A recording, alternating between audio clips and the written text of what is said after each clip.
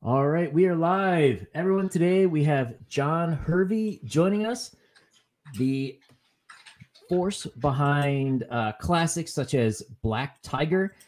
He's here to talk about his newest Indiegogo, Magna, The Last Pantheon, Volume 1.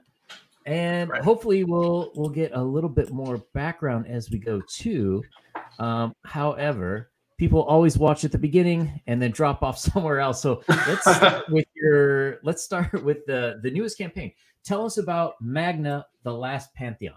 Awesome. And thank you for having me on, man. I appreciate it. Yeah. You know, Magna it's in the same world as Black Tiger for those that back Black Tiger, but it takes place in a little bit of a different time period. So this is a story of a protagonist who's lived a pretty provincial life, and she's been, kind of by the edict of her parents, been suppressing her own powers.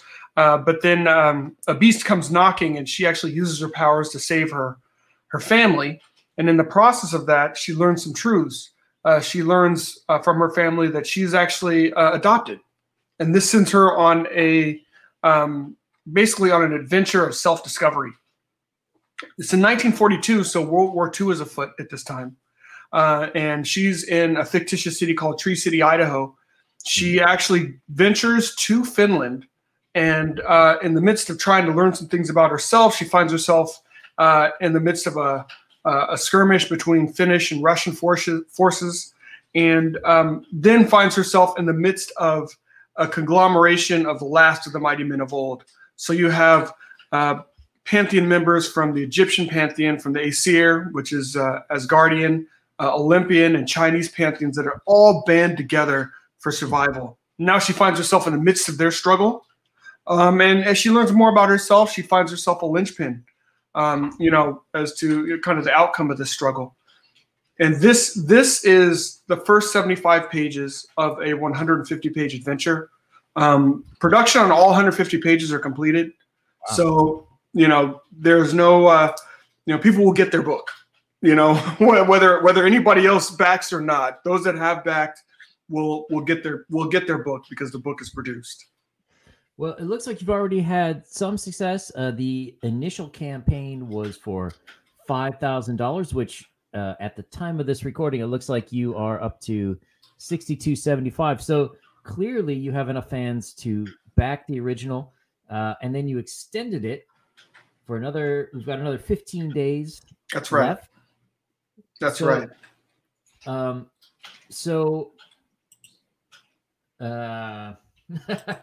Sorry. No, you're good. So the beast. Yes. That comes out. Which, by the way, I love this image right here. That's a great camera work. I often complain about colors on this channel, but no, this is fantastic. I can clearly see who's where and what's what. This is excellent. So the beast, tell us a little bit about why they come for her now. Like, what's changed? So, and you'll find throughout this first 75 pages that they have been looking for her since she was a baby. So you'll see a story of how her adoptive parents found her, and how they escaped this beast once before. Oh. So, and that's a big part of the reason why they left Finland and came to America, was keeping her tucked away and safe.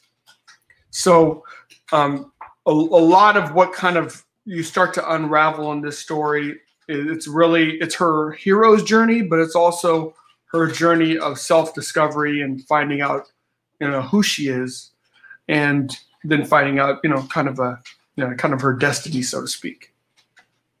And this takes place during World War II, correct? It does. Yes, it does. Okay. And does the war itself factor into this?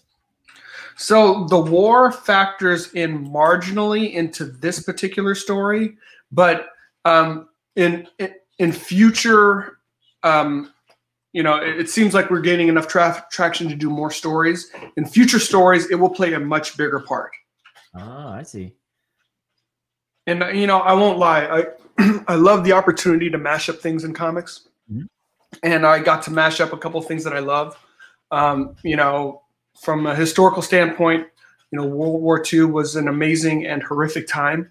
And just kind of being able to play with that, you know, along with mythology, which has been a big interest of mine since I was very small. So just playing with all these different elements, and then of course the superhero element, because I mean, what's better than that? There's nothing better than that. Of course. So speaking of mythology, you know, after reading the Black Tiger, yes, one that you had well, I think it was all 6 issues collected. And that's correct. And seeing the mythology here, it seems like you don't necessarily have one big focus, but you seem to be interested in myths of all sorts.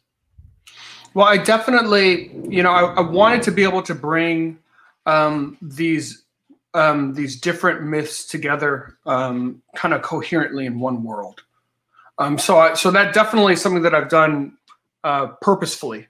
And thank you first and foremost for backing Black Tiger. And you're going to see a lot more of the unraveling of the mythos behind Black Tiger in the upcoming campaigns as well. So you know, you're going to be learning more about Black Tiger. You know, during the time of this story in 1942, there is a Black Tiger, not the Black Tiger, not the current Black Tiger from the volume that you read, but Black Tiger is really a mantle that is passed down over time. So there is a Black Tiger that's in existence at this time. And as things kind of move forward, we'll see kind of the integration of kind of Black Tiger and Magna and kind of their mythos. So I have some fun plans. Oh, interesting.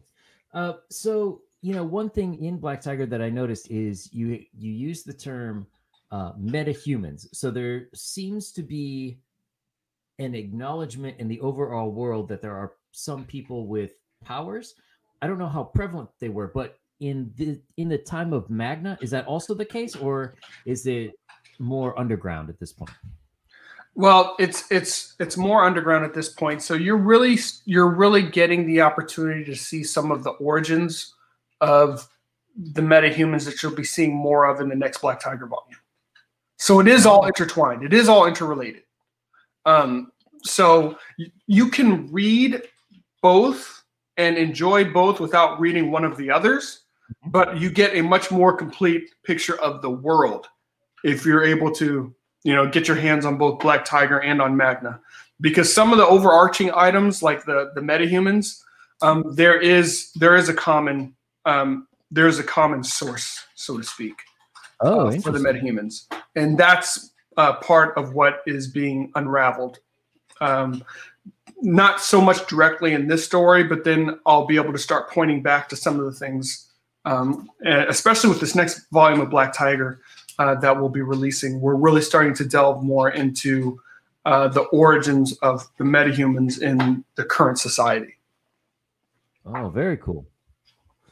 All right, so let's before we get back into it, let's go quickly over the different campaign levels. Yes, sir. So starting up, we have oh man, Marcio Abreu. Commission. Sorry, I'm terrible with names. No, he's Marcio Abreu he's an outstanding dude and an amazing artist.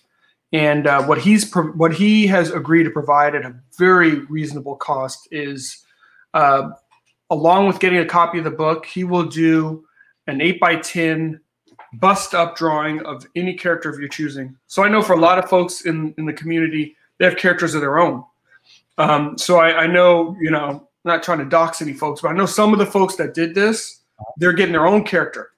Oh, nice. So basically, if you provide him with references, he'll do a bust-up of a character that maybe belongs to you, or he can do any of the cool standard characters too as well.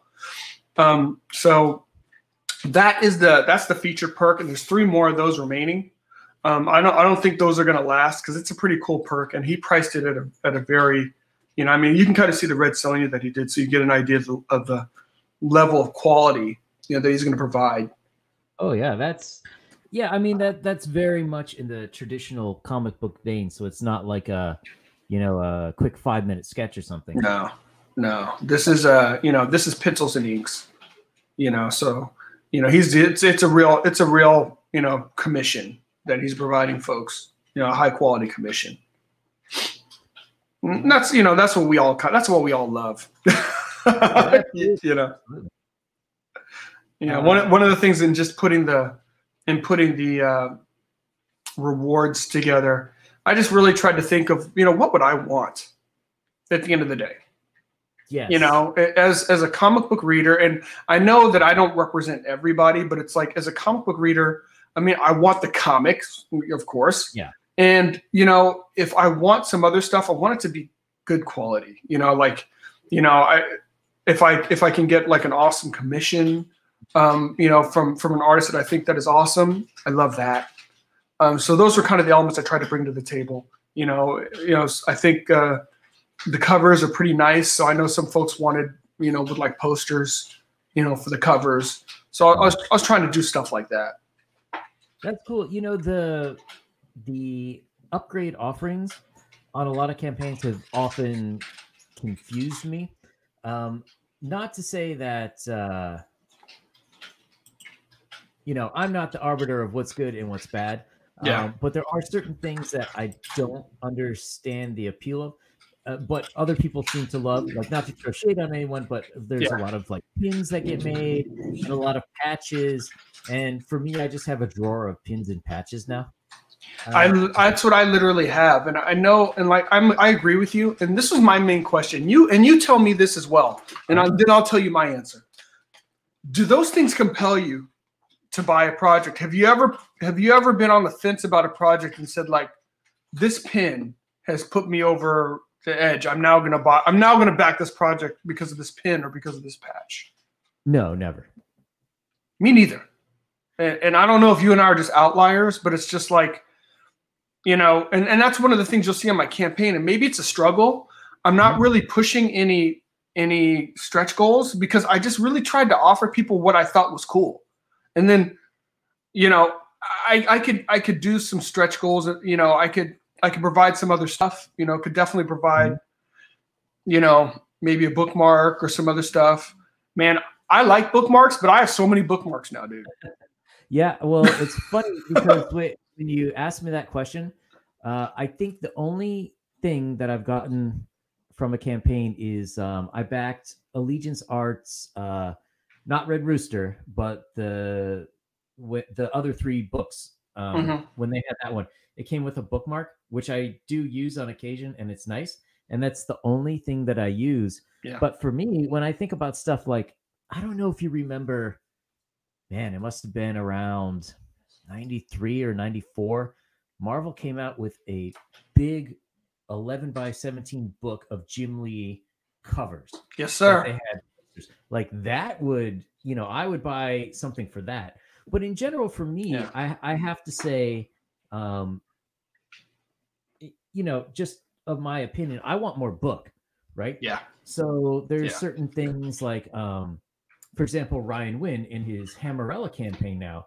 Yeah. He's adding in, there was an original Gods and Gears, I guess you'd say like trailer or preview that was in, it came out on a Wednesday, which is what originally got me to buy into Gods and Gears. And he's including that with Hammerella.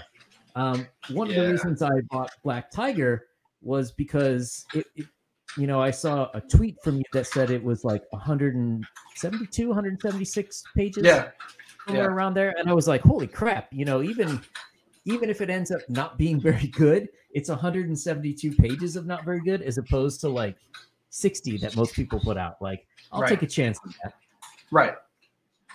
And I'm of the same mindset as you. It's like, what do I really want? I want comic, and I want more of the comic, and that's appealing to me. And I too have backed Hammerella, and I've been happy that more people have been backing and it's been hitting stretch goals. So I'm like, yeah, more book, awesome. The more the better.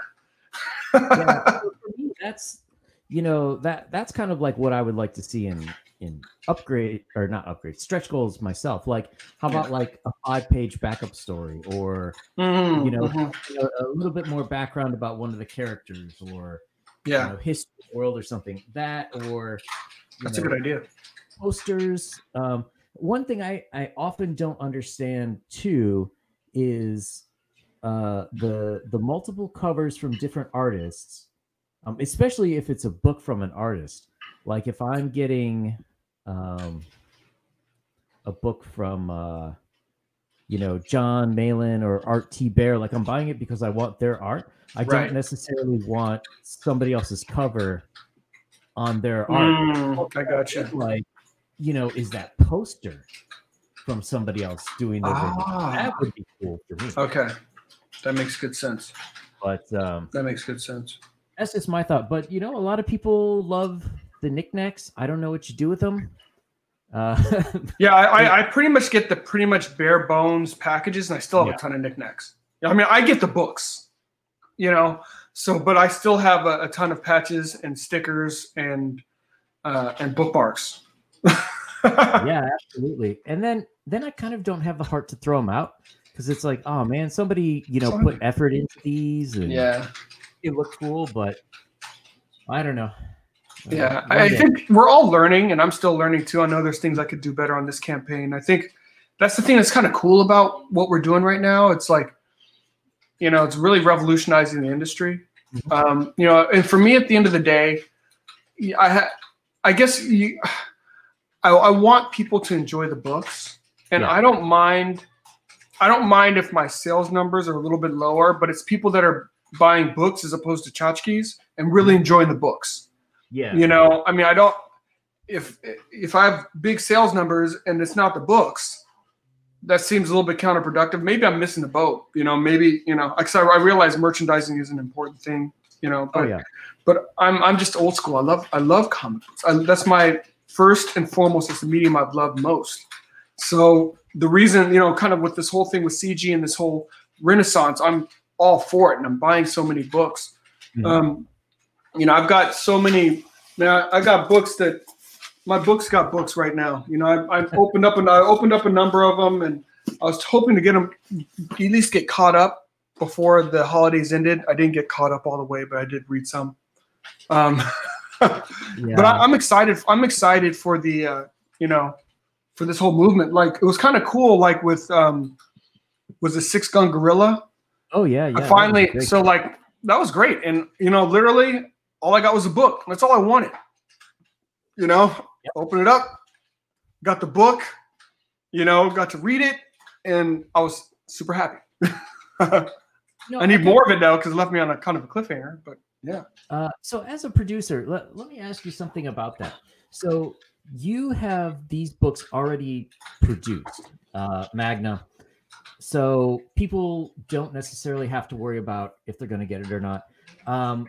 I bought the Six Gun Gorilla compilation. So it's several books together. That's what I bought. I kind of wonder if the industry is sort of shifting. Like, it's, let's say 2018, when we really started to see a larger creative indie movement take off. Yeah. A lot of the books were smaller. A lot of the books were somewhere between 40 and 60 pages. Yeah. But now, to me at least, I really prefer the larger books with a more complete story. I mean, some of those smaller stories were okay, but it's like, here's the setup, and we don't get to any meat. That's right. So do you, and sorry, getting back to Six Gun Gorilla, I had made a video about it, and the author, Brian, he had, or I said in the video, I think I'll wait until the next compilation before I get more. And then he had left a comment where he said, well, then there won't be a next compilation if nobody buys the next issue. So I'm kind of wondering, as a creator, are we getting to the point where fans are expecting a larger book, like more volume for a standard, let's say $25, $30 campaign? I mean, personally, I kind of am, and this is my rationale. I mean, you know, if you get a 20 to 30 page book and it's not coming out with any kind of periodicity, I mean, it's like you can get a 22 page comic knowing you're going to get the next issue next month. Right. But if you're getting 22 pages and you're not going to get the next 22 pages or 24 pages for half a year or a year, you know, you've only got beats. You've only got a couple of beats at most in the story, you know, and I feel like we need to deliver more, you know, and as somebody that's consuming content, I'd like to get more. I totally understand the production challenges. I get it. It's not free. It's not cheap to do that, but I think that is the balance of not getting books as often, is that you got to provide more than, you know, 40 pages of story. You got to get people down the road on a story and get them to a place where, okay, I'm good to come back, as opposed to, man, all they did was introduce a number of characters and that was it. You know, didn't even get to the call to action. Just introduce stuff, you know, and I got to wait 6 months or a year for the next couple of beats. And it's like, oh man, you know, that's kind of tough. Yeah, that's one thing that I've noticed too, and not to throw shade on people, but there seems to be a little bit less story discipline. If you go back to, let's say, the 1980s and Marvel and DC, almost all of the issues had a full arc that was contained within 22 pages. Now, there might be a larger story that it's part of, but each 22-page book had a beginning, a middle, and an end. Right. Whereas, you know, like you're saying, we're only getting Act 1. We're only getting the introduction to things. Yeah, and I think it's just a different writing structure that people are using now. You know, people are, you know, and just the same way that TV has changed, comics have changed.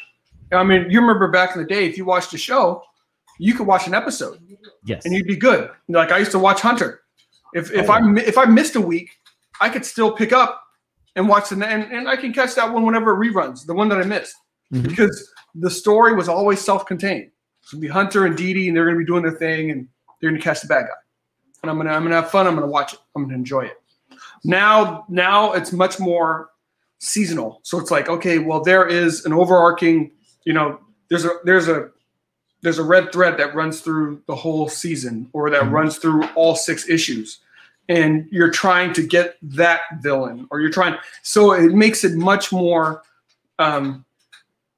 You can't jump in the middle anymore, you know? And I feel kind of both ways about that. I mean, that was actually one of the reasons why with Black Tiger, I was like, you know what? I'm just going to deliver all 172 pages in one volume, because I'm like, nobody knows me from Adam.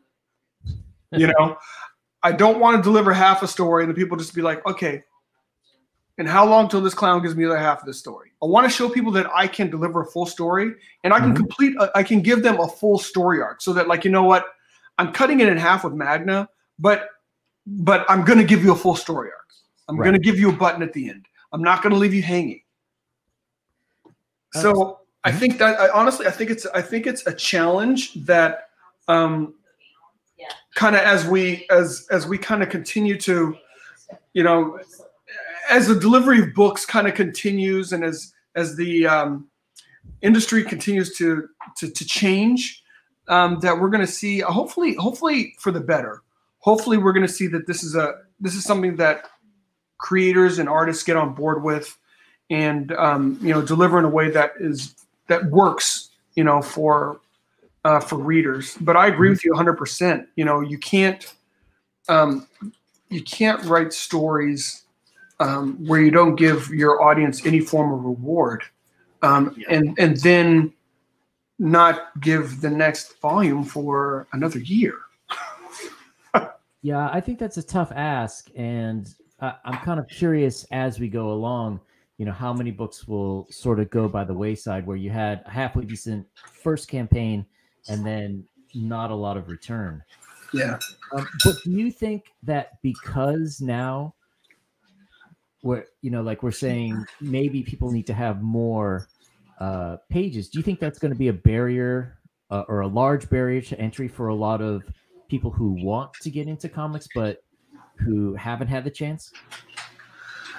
Man, that's a good question. I'm seeing a number of folks that are bringing out some good books, some high quality books, and some of these books are longer. But I think this is what it comes down to. What it comes down to is making a book it's a risk, but the consumer can't bear that risk. Risk. At the end of the day, as producers, we need to make the book. We need to get the book into people's hands.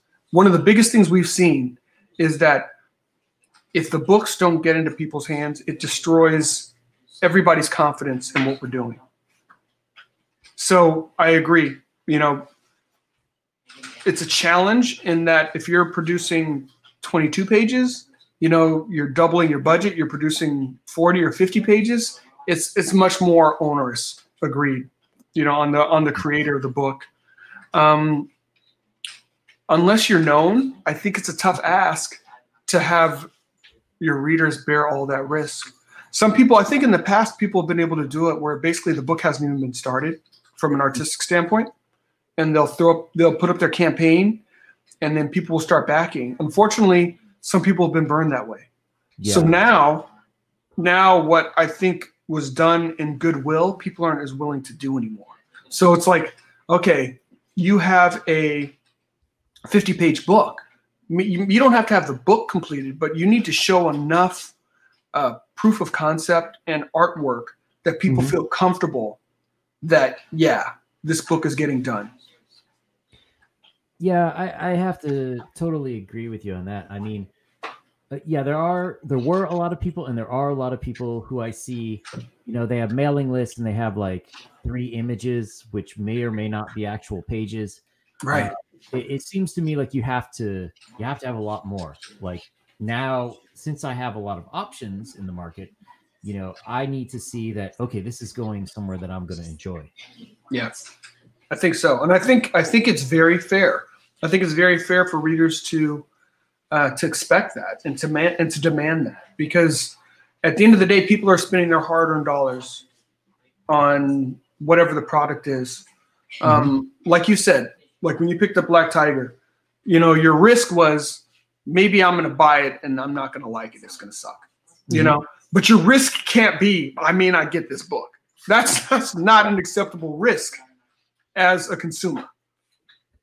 And when we have to make sure we're taking that out of the equation as much as possible. Otherwise, what it does, because I've seen some people's streams, and they're talking about why I would never back a crowdfunded book, and it's based on maybe 1 or 2 people that didn't deliver. But it has a real impact. It has a real impact when people don't deliver on books. And I see what Jim Cox is saying, because I need to go back, because I was looking through, and unfortunately I have a lot of undelivered books so far. I think they're going to get delivered. Yeah. So I'm not concerned so much about that. A couple of them I know are not. that is what it is. Yeah. But I think that's the risk, that if we want more and more people to join this movement, especially as consumers, that we got to take out. People shouldn't feel the risk of, is my book going to get delivered? And people shouldn't bear the production risk, so to speak. Right. This has been an extraordinary year in a funky way, in that, yeah, even with Black Tiger, the production was done on time, but like printing things got all messed up. So we ended up delivering later than we wanted to because of printing. But people knew the books were done. Right. To me, that seems like the big thing. I go back and I look at like 2018, 2019, especially with guys like Ethan Van Sciver. All the spotlights were on him, and the book was his Cyberfrog book was a year late. But every week I could see streams of him drawing. It seems like nobody who was really that interested in buying the book in the first place was that upset. because most people were like, oh, that's the kind of quality you're going to put into it. Oh, Yeah. okay, we'll wait for that. We'll wait for that. And it seems to me, you know, the lesson everybody else should take from that is if you're going to be late, you know, okay, things happen, but like in math, you got to show your work. Yeah. You got to let people know, like, hey, this is a new page. I just got back from the artist. Or if you are the artist, you know, oh, here's the pencils for this. And yeah, be communicative. That's it. That's it. And like with EVS, the thing we got to realize too, that he's got a target on his back. Oh, so you have a whole bunch of people, and this is actually the very same thing that I think the big two suffer from. You have a whole bunch of people that are not comic book. They're not interested in comics. They don't buy comics. They've got their own thing going on that are, you know, kind of putting their stuff in the Kool-Aid. They're saying, hey, this guy is blah, blah, blah. But you know what? The people that bought the book are fine. And it's the same thing that DC and Marvel have suffered from. All these people that don't buy books have impacted what they're making. And guess what? You got just what you wanted. You changed your books, and the people that don't buy books now are your only audience. Yeah, the whole Marvel and DC thing has really confused me because, to an extent, the idea of, well, we're going to go after these communities who are not traditional comic book buyers is not necessarily bad, because if you look at comics before the 80s, you had superhero, of course, but you had horror, you had mystery. There was a lot of romance comics. Women loved them. And if you look at like Japanese manga, they still have all these different genres. Part of the downfall of American comics really starts in one of the golden ages, which is the 80s, when almost everything got consolidated down into superhero stuff. So trying to, you know, go back to a more diverse type of book makes sense to me. The thing that doesn't make sense is, why would you throw out the consumers that you already have? You know, some of these books, if you were writing, you know, X-Men and Avengers and a lot of those books in a more traditional way, you could absolutely have room for more niche books, like even some of the more political ones, or you know, the weird She-Hulk, Hellcat, watching YouTube, eating at food trucks every episode thing. Like, you know, you could have that alongside the others, but why replace the thing that you know is a moneymaker with something that nobody has money for? Yeah. Now I've got no answers for that, because I mean, and they seem to be doing it across media, you know. So I really have no answers for that. One of the things that's interesting about the comic book industry, with the consolidation into just superhero comics, that went hand in hand with the consolidation of distribution.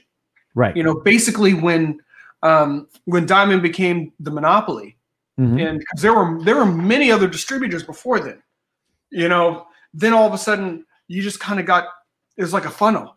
You know, all you've got now are just, you know, the superhero books that, and because like you said, Marvel and DC, they were putting out other books too. Like, I remember I used to get like All Out War and all these other kind of cool books, you know. But all that stuff has gone by the wayside. Sure. I mean, even if you look to the early 80s, some of Marvel's bigger books, G.I. Joe and Transformers, were always in the top 10 in the industry. You had the Star Wars books were quite popular for a while. Conan the Barbarian, he had 2 or 3 series at different times. But yeah, you know, and it's interesting you mentioned the distribution thing, because somebody who's smarter than me will one day look at this and try to figure out what happened, because part of what we saw a lot of death of traditional bookstores that could carry weird titles. We saw by the 90s, the places where you would buy comic books no longer had it, which were mostly drugstores, gas stations, supermarkets. Exactly. And all you're left with are these boutique stores that all they sell is comics, which they had to know, if you don't have a place for normies to get interested in comics, there's no reason for anyone to ever step in a comic book shop. You know, they get hooked on Spider-Man that they got at 7-Eleven, and then they want more. Exactly. The problem is, like you said, there's no more introduction. Like yourself, I got introduced to comics through the local drugstore. Yep. And I picked up books because oh, I recognize these characters from the Super Friends. I'd see the old Spider-Man cartoon. I'd see the old Marvel Iron Man and Thor. And then I kind of figured out later, oh, these came first. Oh, the comics came first. Okay, cool. You know, I think for comic book shop owners, I think they were really stuck, you know, because there was no entry into the books. You know, the books are priced so that folks like us who are willing to pay, you know, the higher end price for a higher end quality, you know, it's a very niche market, you know, as opposed to like manga is made for everybody, and everybody in Japan reads it. You know, you have a small island that does multiples in comics compared to what this nation does. Oh, you know, it's not only is it everywhere, it's accepted that adults will read manga. They have whole manga cafes where the whole scheme is you go in and they're making money on the drinks, but there's a whole library of content that like every weird genre you can think of is there. And, you know, a lot of these places, people will actually stay overnight, especially in the bigger cities. You know, where is anything like that here? The only thing I've seen somewhat similar is pre-COVID in Southern California. You start to see gaming cafes where you go in, they would have a ton of games on the shelves. You have to order something, but then you take a game and you play with it. I would like to see something, you know, like something especially around college towns. That would be perfect. Like you go in, you can pick out whatever comic and read it. But sadly, we do not live in those times anymore. No, I know. The world has changed dramatically, and we don't know what it's going to kind of go back to, you know, what it's going to look like. But I'll tell you one thing that has worked for good is that it's opened up opportunities for folks like yourself that have shows, because these shows now become the lifeline for how books get sold. You know, I mean, this is how it gets done. I mean, it's like the community is completely democratized now. It's like, you know, if you have a show, you're an important part of the community. If you're retweeting stuff and you're, you know, sharing stuff, you're an important part of the community. It was never like anything like this before. No, it's I mean, I don't know. I have mixed feelings about it in certain ways, but I think due to the failure, especially of the big two, and even of the smaller companies, Image, Vault, you know, a lot of them really dropped the ball because they never had very good customer service or customer interaction, I guess you'd say. No. Maybe at cons or something, but they never really, well, except for a few people, they never really took the opportunity to get involved with customers. That's right. So I think almost out of necessity, things like this started to pop up.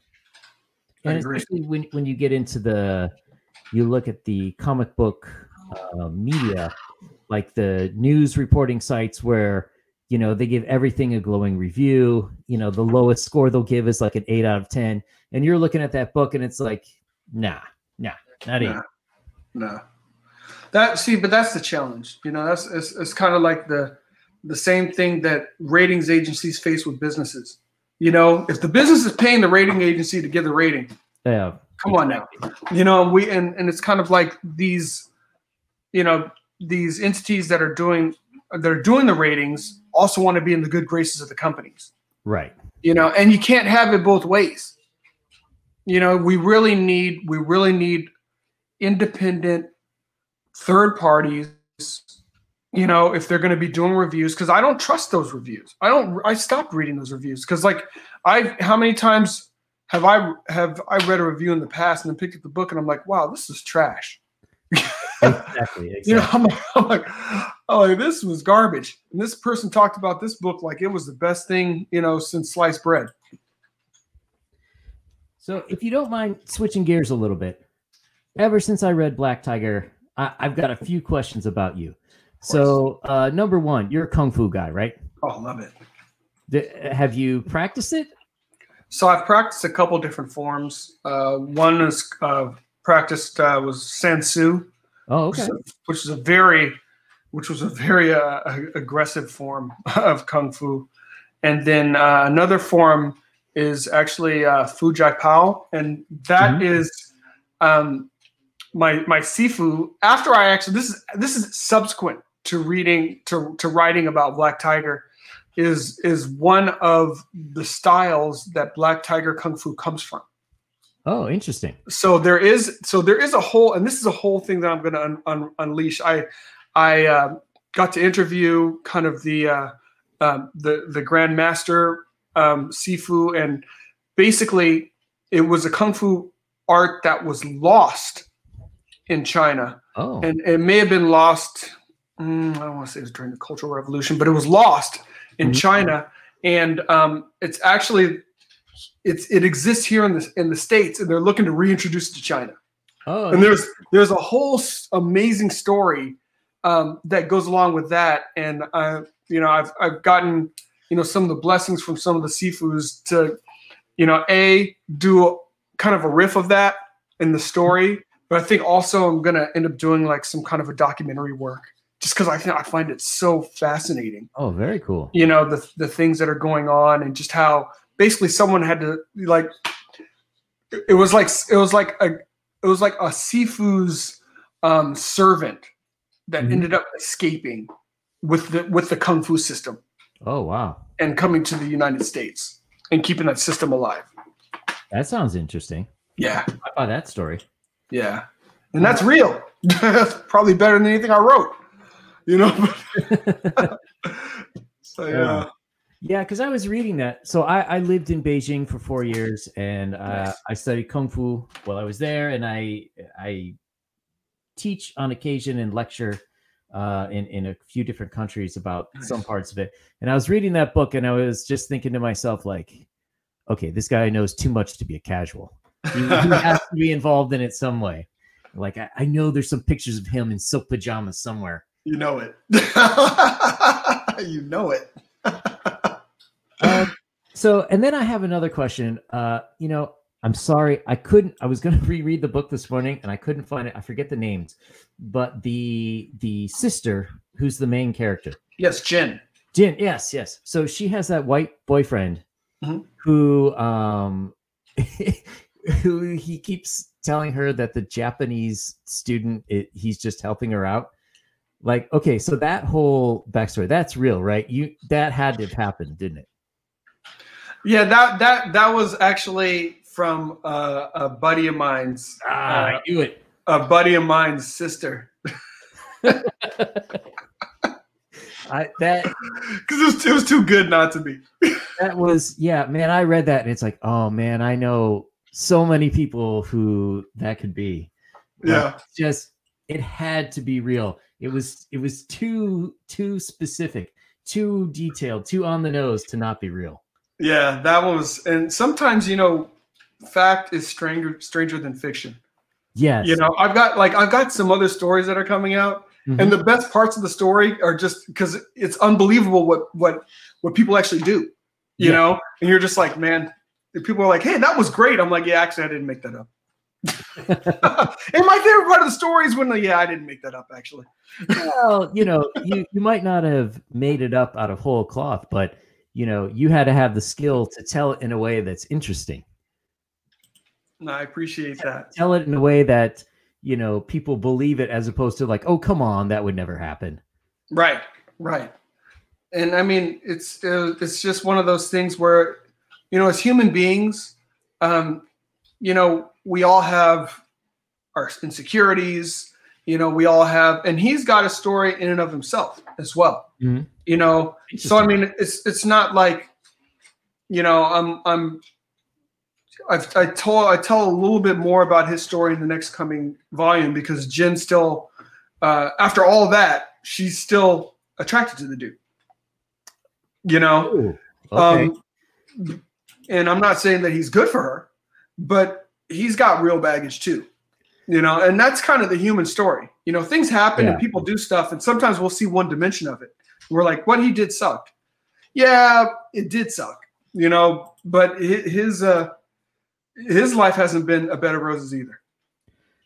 Yeah, well, it's interesting because to me, stuff like that makes it more interesting when it's like when things are too fantasy and everything is unbelievable. I just can't relate to it as much. But when you can like ground it in certain moments like that, where it's like, oh yeah, I know that guy, or you know the girl, or you know, then it brings me. Even though in some ways it does make me think of my own life experiences, it does suck me back into the story, not letting me disconnect from it.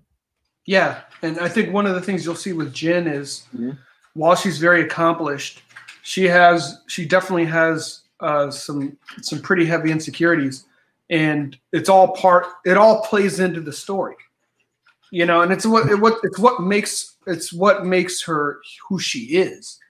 And some of these things are things that she will overcome, and some of these things are just going to be part of her struggle, and that's kind of where we all live, right? I mean, we want to be able to be, heroes in our own narrative, but that doesn't mean that we've perfected living. It doesn't mean that we've gotten over all of our own stuff. Sometimes you got to just kind of white knuckle it through your own stuff and be a hero in spite of your own stuff. And that's kind of where she is. It was funny because, even as my wife, and she's been an amazing editor for me on the story, she was just like, man, is the objective for her to overcome all of these different shortcomings in her life? I'm like, no, the objective. I mean, she's a person, and she is dealing with being a hero as well as being a professional. There's some things that she's going to grow and develop with regards to, and there's some things that she will continue to struggle with, but she's going to have to find a way to live. Yeah. She can still be a hero and do that. And I think that's one of the things, and that doesn't diminish her as a person. And it doesn't diminish her as a woman. I think that's one of the challenges that we've seen, even with some of these movements. Now it's like, okay, well, you can't portray weakness in certain people at all anymore. Exactly. And when you can't do that, you take away their humanity. And that's the thing. If you look back in history, what made Marvel take off and have their sales ahead of DC for so many years, starting in the 60s? Well, because Spider-Man was a nerd who couldn't get a girlfriend, and he had dandruff. Yeah. Ben Grimm felt really bad. He couldn't get close to people. Again, women too, because he was a big rock. That's right. And all of these traditional Silver Age characters had flaws. They had things that people could relate to. And if you couldn't relate to this one, well, there's another one that has something that you could relate to. That's right. And yeah, you're absolutely right. This is, to me, one of the biggest problems with especially Marvel is the characters are just so bland and they don't have to work to overcome anything. Oh, I hate that. And it's just so boring. Well, it makes the stories boring. Even when I look at some of the movies that were, that have been released as of late, I'm pretty, when it comes to like my movies and stuff, just entertain me. I'm not going to be like an uber critic. Like when I watched Mulan, I enjoyed it. I enjoyed the movie. One of the things that I found really kind of tough, especially as a dad and just as somebody, it's just like, you have this little girl and she's just doing this masterful, 10th level kung fu just out the box. I'm like, I didn't like that because, I liked in the cartoon version, she built herself up to be that. Exactly. Because that's what humanity is. You build yourself up to a level of competence. Mastery is not easy. Mastery, in fact, is boring. But when we tell people you can be a master of something just by waking up and participating, that's just sucky. That doesn't resonate. That doesn't resonate with me at all because there's nothing good in my life that has been achieved that has been easy for me. So when you can just wake up and be a kung fu master, you lose me. Exactly. And two, what message does that send? Because she was, I guess, born this kung fu master, and her sister like oh, well, sorry, you were just born to be a guy's wife. You know, like that's the message you're giving to the daughters is if we're only born a certain way, like you're either at the top or you're going to be at the bottom, no matter what you do. Yeah. Yeah. It's just, I don't know. And I don't know, man. I'm really challenged by that stuff. And I'm really challenged by what the industry kind of, and I mean like, you know, on a higher level is trying to do. And I'm like, look, you're not protecting people by making people seem invincible. You're not protecting people by making, you know, it's like, hey, you know, this person can do exactly what that person could do. No, they can't, but that's okay. Yeah, it's okay. I've got 2 sons and I've got a daughter, and they're all very different, you know, and they're all very special and they're all very awesome. And one isn't less than the other. Yeah. I mean, you know, and trying to say like, okay, well, these female qualities, whatever, you know what? No, you can do everything that a boy can do, you know, and it's, and boys can do everything that girls, it's not true. You know, I got 3 kids, you know, and they play sports, and, you know, well, I think it's just not true. Yeah. And I think too, the lesson of the cartoon was that Mulan, she kind of could do everything the guys could do, but she had to do it in a different way. Right. You know, she had to use her other abilities to make up for a lack of physical strength. And that I like. Yes. That I like. You know, but I still think you got to put in work to do it though. Yeah, absolutely. So in going back to Magna for a second. So I noticed too that you have the Magna Digital. That's right. And you have several, let's see, 3 paperback covers, right? That's correct. Yes. So what's your feelings on digital versus physical copies? There's a lot of people who say, oh no, you shouldn't sell PDFs because, you know, people are just going to steal them, or even some people just say, oh, I know it's not right. Comics need to be on paper. What's your feeling about that? At the end of the day, I mean, you can see, you know, for some folks, like folks that are international, it was just too expensive to get the books into their hands. And the other thing we got to keep in mind is, you know, we kind of have our own old school mentality. Personally, I like the books. I like the feel of books. That's how I prefer to read my comics. Yes. But we also want to make sure that the younger generation comes in. And my kids do everything electronically. They do everything. I mean, things that they read for school, it's all on a tablet. They do everything that way. I don't like it, but that's not me. Yeah, yeah. You know, so I mean, my thought process is if we want to enable, you know, especially youth and folks that are international for whom it may be more difficult for them to be able to get their hands on the books, you know, we need to have a digital solution for folks. So I'm gonna deliver the digital books through my website through a web reader. But you know what? At the end of the day, if somebody really wants to pirate it, they can. You can take screenshots of your screen, right? I mean, someone can scan the book. Yeah. If they, you know, so I mean, there is no way to stop somebody that is intent upon pirating it, honestly, from pirating it. But I think there are enough people, especially in our community, that not only want good content, but want to support good content so it can continue to proliferate, that I'm okay having a digital option, you know, and letting those that want to have access to the digital option to do so. I know John Malin hates the digital option, and he's got way more people that buy his books than mine. So take my advice, you know, for as much as you paid for it, that's probably as valuable as it is. But and I wonder if there's a certain crossover point. Like you're right. Like you know, I've happened on sites where, you know, you can find downloads to every version of X-Men or Avengers that have ever been. Well, there certainly weren't digital options back in the 70s. That's right. So somebody scanned them at some point. That's right. But I'm wondering too, even if you look at like the history of musics, Metallica, they used to encourage their fans to record their concerts live. And you used to see people with professional grade recording equipment just standing there with microphones, and then they would swap cassettes of it. Now, this is way before the Napster day when they wanted to cut down on everybody sharing their music. Right. But, that was one of the things that built them to prominence. So I'm wondering, even if there's a difference for guys who had longer and perhaps more successful careers in the industry, like a John Mayall or an Ethan Van Sciver, where for them, it's probably not worth the digital.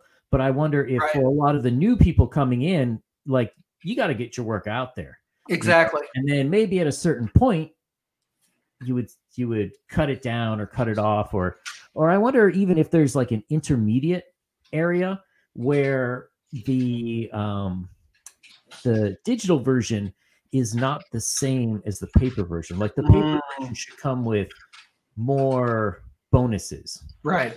So yeah, and that's actually an option, right? There's different ways to potentially do that. True. And I think you have to look at the customers too. A customer who today couldn't necessarily afford $25 for a book, next year they might be someone who can, and they might want that physical copy. That's right. So, but if they never read your digital copy, why are they going to spend money on the other one later? Exactly. And for people like me, I think the bigger challenge is just getting eyeballs. Yeah. It's like, if you scroll up there, I think I got 151 or something people. That's not a lot of people, man. I don't 152 backers. It's like piracy isn't my challenge. Getting people to see the book, that's my challenge. But you're right. I guess it depends on where you're at. I guess if you're EDS and you're making hundreds of thousands of dollars, per campaign, then that I could see how that could be different. But I would still argue, though, it seems like there would be a legitimate group of people out there who would want digital access, that you would somehow you'd want to be able to service them. Oh yeah, absolutely. And there might even be certain people who maybe they did buy the physical copy, but they also want that digital for more ease of travel. Like if you're on a plane a lot, or pre-COVID, people were going here and there for work and stuff. Or even for classes, if you're teaching, you might want to use it as an example. It's a lot easier to do it from a PDF, and I would rather have a good official quality version. Yeah. Rather than just, scanning it or whatever myself. I agree. Same here. And I think if somebody catches a hold of a project and they're really interested in it, I think they'll flip into a customer. They'll be somebody, I actually want to get this book. I want to get a better version of it. I want to get a better quality version of this. Yeah. And I think too, it's like you're saying, people want to support you. I think that once they sort of get to see it and say like, okay, this is something that's worth me supporting, then in the end they want to. But I think a lot of people don't like to just, oh, here's $5, here's $10 for it. They want to feel like, they're giving you a sale as opposed to giving you a handout. No, I agree with you. And I think people, they want to be, they want to be drawn into something, and it's like, especially if you find a book and you think it's cool and it's, hey, this is a new book. I think that people will be willing to give it a shot. Absolutely. All right. So what else should we know about Magna, the Last Pantheon? So you guys know that the book is produced. The second volume is already produced. So especially since you already have Black Tiger, just to give you kind of a heads up on kind of what we're looking to do from a production standpoint. So we're looking to, this campaign ends in 14 days. And with that, we we almost have the file ready for the printer already. So by the time the 14 days are up, we'll have the file ready, printer ready.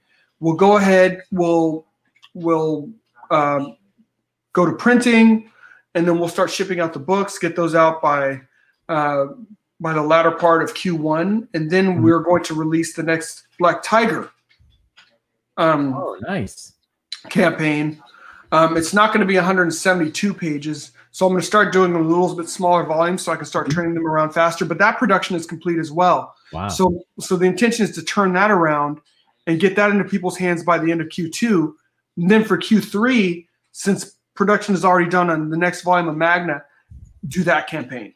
So the intent is to see if we can get a little bit of a machine going where people can feel like, hey, I'm going to get something cool. You know, I don't know if we can do it quarterly, but I'd love to be able to do it on a quarterly basis where, hey, I'm going to get a, you know, a new volume of Magna. I'm going to get a new volume of Black Tiger. And hopefully, you know, because we're all trying to see what this is going to look like, what this industry's, you know, what this new kind of revolution or you know, of comics is going to look like. And that's kind of what I'm playing with now. So if I get enough traction to do that, then my intention is just to keep ahead of production enough where I can keep putting out the books. And by the time we get to a campaign, the campaign is already produced. People can look at it, watch the video, hopefully back it, and hopefully more people will join, and people that have backed will continue to back. Oh, awesome. You know, I forgot about one thing. I was looking around on the campaign before we started talking today, and I did see that there was an animatic of this, right? Yes. So Rod Looper, who was the artist for Black Tiger, he and I, we put together a 10-minute animatic for Magna. So if you go to Beyond Time Inc., the YouTube page, you'll find a 10-minute animatic of Magna. It was quite an undertaking, but we were really fortunate. We got some great voice actors, a couple buddies of mine that laid down the music for the animatic. And I'll tell you honestly, at some point I would like to be able to complete that animatic and turn it into an animation. You know, so I mean, we were kind of playing around with what would it look like to be able to take one of these properties and start to move it towards having an animated product. And I think that as an industry, we're all going to eventually get there. I think it's still a little bit premature because we don't have the fan base for it yet. Sure. But I would love for people to go check it out. You know, I'm proud of that. There's that there, and the other thing that you'll find on our YouTube page, you have to scroll down for it. In 2014, we made a short. It was basically a Comic-Con special, a short for Black Tiger, and it won the Spirit of Comic-Con award. And it starred Robin Shue, who was the original Liu Kang, and had Angela Fong, who was a WWE diva. And we did a 20-minute Black Tiger short film. So go check that out there. It's on the YouTube as well. Oh, I'm definitely going to check that out. Yeah. So just trying to, really trying to produce content, just trying to, some of it's a little bit of experimental, kind of like the film and the animatic. But I get a feeling that at some point, those are things that comic book creators will be able to bring to the table themselves. Because I think that's the only way to get things done in a way that is going to be true to the content. That's going to be true to the source material. Yeah, and it's interesting. I had Doug Ernst on last year, and he was telling me you could get a 30-minute cartoon for, I can't remember exactly what he said, if it was either 30,000 or 60,000, which it sounds like a lot, but that's really not that much. That's not that much. And then it seems to me that especially if we continue into plague years when everybody's forced to stay home and watch more content on TV than we'd probably like. Yeah. It seems like, Netflix and Amazon Prime, and I don't know about Crunchyroll and those, but it seems like there's going to be a larger market for more independent animation coming up soon. Yeah. I think so, and I think it's going to be. This will be one of the areas that they mine to try and find it. You know, my main thing is I really hope that the independent animation remains independent. You know, as opposed to, oh, you know, it's kind of the traditional. You get a deal, and then, you know, because that just doesn't end up well. And especially kind of the powers that be that are kind of running these organizations, that won't work out well. Yeah. Well, it kind of makes me wonder, sort of like we're talking about with the comic, you know, you should have a large part produced ahead of time. It makes me wonder if people, you know, produce, let's say, 3 out of 10 episodes on their own. Will that give them a lot more leverage when it comes to these, you know, these international companies? It would make sense. And then it's like, hey, just kind of give, you know, you kind of earn the right to say, hey, all we need is the budget. Yep. You know, and let us run. And the great thing now is like so many shows have short runs. I mean, it's like getting financing for 8 episodes. Yeah, yeah. You know, do an 8-episode run. You got to figure somebody like a John Malin or an EBS. I mean, they already have the backing. They could raise that $60,000. You know, I mean, just like, hey, you know, we're gonna do a graveyard shift animation. You know, heck yeah, I contributed that in a second. Yeah, it would sell like hotcakes. Yeah. In the Dungeons and Dragons world, there's a show called Critical Role, which is basically you're just watching people play D&D, and they finished a whole season that I think took like 2-3 years. But their main jobs are voice actors. So they said, hey, we want to crowdfund this, and they ended up, I think they wanted like $60,000 to make like an episode, but they ended up with like 11 million. What? Yeah, it was crazy. Oh my goodness. So I think that there's, you know, part of it was a bit of a cult of personality thing, but I think that they could absolutely, you know, be on the forefront of a trend where a lot of these independent stories that people like that haven't been changed and perverted with notes from producers and whatnot, you know, they really have a chance to succeed in the future, I think. I think so, and I think we're really seeing the revolution of this whole industry. You know, because if you can do that, if you can, you know, basically raise the capital to do that, then it's like you're really not stuck in terms of distribution. Right. You know, if you want to, you can distribute it on YouTube. Absolutely. You can distribute it on your own channel. Yep. Yeah, it definitely seems like it's you know, one of the things that I like about independent comics is it, unlike when you had issues like Gamergate or some of these issues in like TV and movies, you can make your own comic yourself. It's absolutely possible. And it seems like the cost of animation is almost getting to that point. So if you don't like what mainstream is doing, we're almost to the point where you could say, screw it, I'll do it myself. Exactly. And I think that's going to be the revolution. And I'll tell you, man, if that's where things go, then YouTube's even a lot smarter than I thought. You know, because can you imagine? Yeah. You know, I mean, you know, we're already supporting each other's comics and we're making comics. Can you imagine? I mean, honestly, I would love to be able to make animation. I think especially for these projects, I'd rather see them animated than live action. Yeah, for sure. For a lot of these projects. Yeah, you know, I always hate those Japanese, like, what was it? I can't think of the name. The Full Metal Alchemist. Like the live action was just like, oh god. Yeah. Cartoons are fantastic though. Yeah. But yeah, I think you're absolutely right. Well, it is a Saturday, and I don't want to keep you too much longer. Any last words for Magna? Yeah, just check it out. It's a fun, for those of you that haven't, it is a fun supernatural adventure.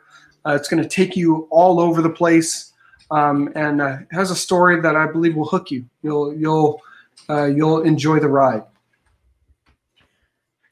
All right. Well, John Hervey, thanks a lot for coming by and talking about Magna and Black Tiger, and everyone else. please like and subscribe to the channel, and we'll see you back soon.